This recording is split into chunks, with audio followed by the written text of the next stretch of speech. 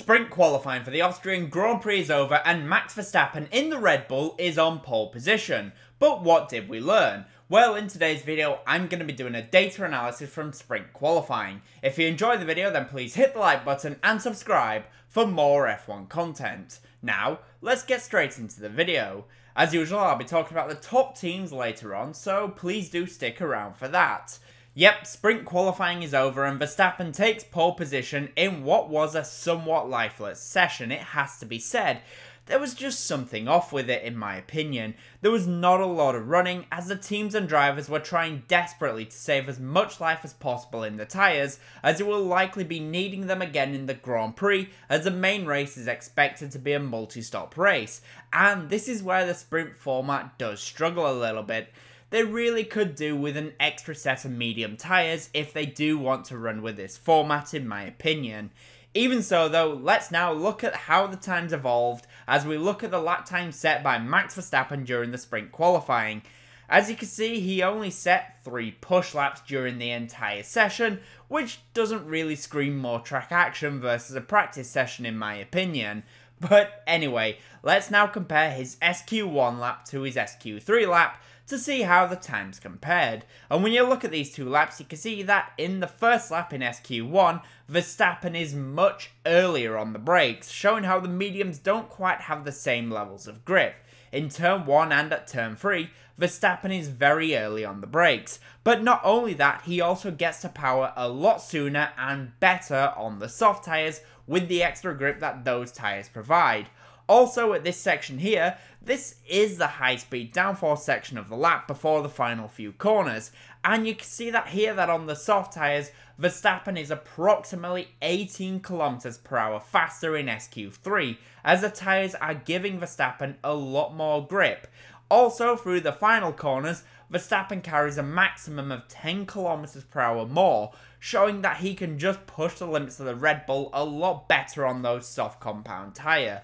This leads to a lap time gain of around 1 second, which around a lap that is only 64 seconds long is incredible. So we've seen how the times evolved during the session and how the times changed from the medium tyres in SQ1 to the softs in SQ3, but let's now take a look at the top speeds that the teams were able to reach, so we can see who is looking fast and who is looking slow in a straight line right now.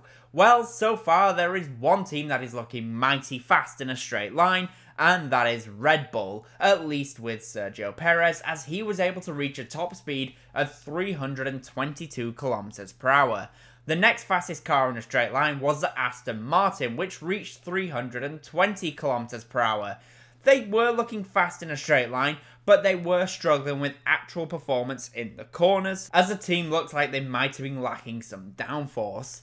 The slowest car in a straight line, which is not really a massive surprise to anyone anymore, is the Alpine team and the Saubers, as they were only able to reach a top speed of 316 km/h.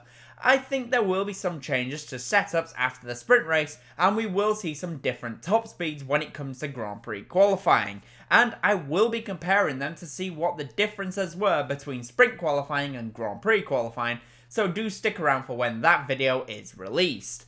In the midfield then, what team was looking good?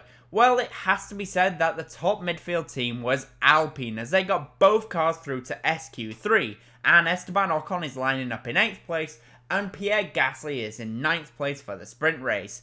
This is definitely proof that the Alpine team have made strides forward with developing their car, especially from where it was at the beginning of the year when they were massively overweight. And if they can build on this, then it could be a decent prospect for next year for a certain Spaniard driver if he does choose to join that team. I just want to say that if you are enjoying the video so far, then I would really appreciate it if you hit the like button and subscribe for more F1 content. Now though, let's get back to the video and let's talk about Mercedes. For Mercedes, it feels like they were more where they should be this weekend after what was a very strong Spanish Grand Prix. I said in my preview and predictions video that this weekend they would likely drop back a little bit in terms of performance, and it seemed like that is what has happened, as George Russell is lining up in 4th place and Lewis Hamilton is 6th. Remember though, they benefited from the fact that Leclerc was unable to set a lap at the end of sprint qualifying, otherwise it's likely they would have been an extra place down.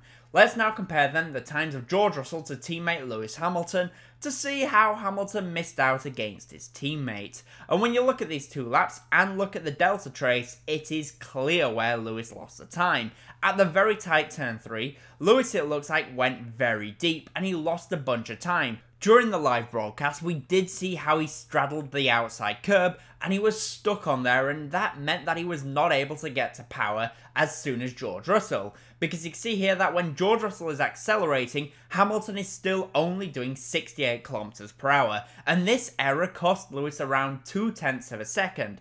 And if he didn't make that mistake, then I think he would have actually beaten Russell today. You can see that going into the final couple of corners, for example, Hamilton does actually carry a little bit more speed, and you can see on the delta, he actually starts to gain back the time that he lost. But that one mistake cost him dearly. In the sprint tomorrow, it will all be about learning for them and seeing what they can do over a stint, as they will be looking to set themselves up for the main Grand Prix. For McLaren, it was a solid performance, as it's P2 and P3 for Lando Norris and Oscar Piastri, as they look to once again be the closest rivals to Max Verstappen in the Red Bull. I will be comparing the times of Norris to Verstappen a little bit later, so please do stick around for that. For now though, how does Norris compare to his teammate? Well, when you look at these laps, it's actually somewhat similar to what we just saw with Mercedes at turn 3. The damage is done at this one corner, and Piastri loses a significant amount of time. He does claw back some of that in the high speed downforce parts of the lap, but then he loses the time in the last couple of corners. In the sprint race, I hope we see McLaren go on full attack against Red Bull. If not, then I can see them try to consolidate second and third place as they continue to try and close the gap to the mighty Ferrari team.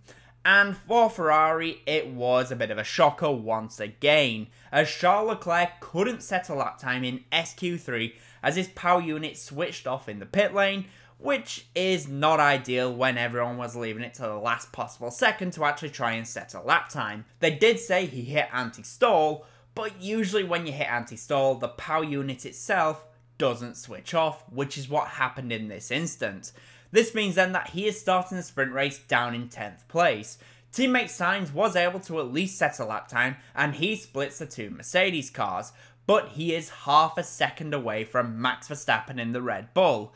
But how did this happen?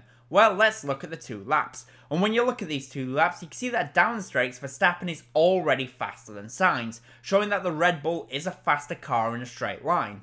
Also, at this section here, Verstappen carries 11 km per hour more than Carlos Sainz, as Sainz scrubs off way too much speed. And then going through the final two corners, in the Ferrari, it just doesn't look as hooked up as the Red Bull. And all of this all together means that Carlos Sainz lost half a second to Max Verstappen. In the sprint race, Sainz will be looking to beat Mercedes, and teammate Charles Leclerc will just be looking to keep his nose clean in order to compete in Grand Prix qualifying by not damaging his car. And finally, for Red Bull, it was another pole position for Verstappen, but teammate Perez is way down the order from where he should be.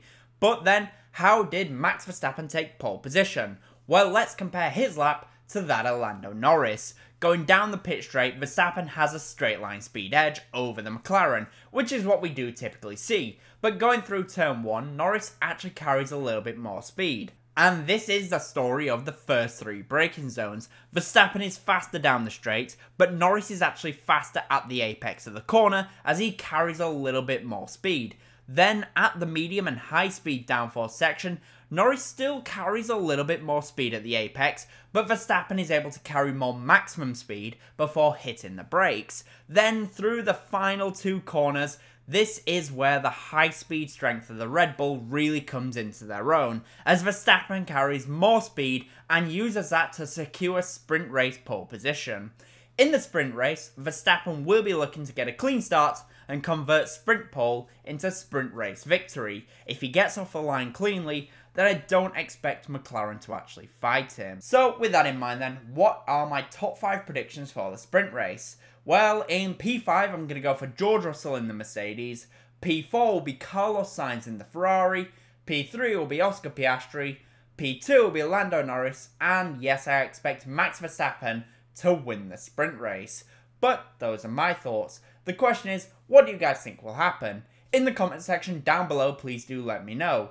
And as always, comment, leave a like, and subscribe for more F1 content. Thank you all so much for watching.